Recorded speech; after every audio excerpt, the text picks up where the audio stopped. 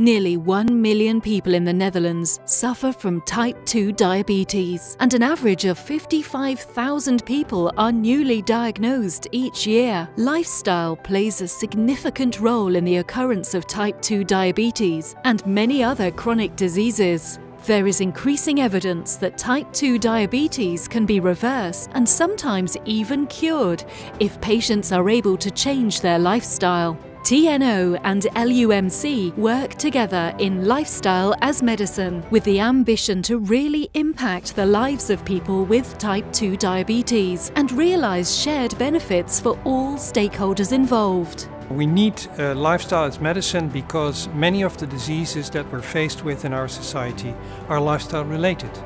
And what we try to do is use drugs, but we don't address the root cause of the disease, namely lifestyle. We almost not exploit lifestyle to cure, and that needs to change. We know that many patients with type 2 diabetes are basically curable by lifestyle intervention.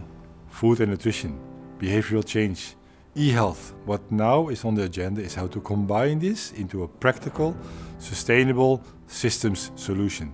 Our lifestyle takes a long time to bring about disease. So it's very difficult to act now to prevent disease in 15 years. So we have to develop ways to support people, and there's also need for societal changes to make lifestyle changes easier.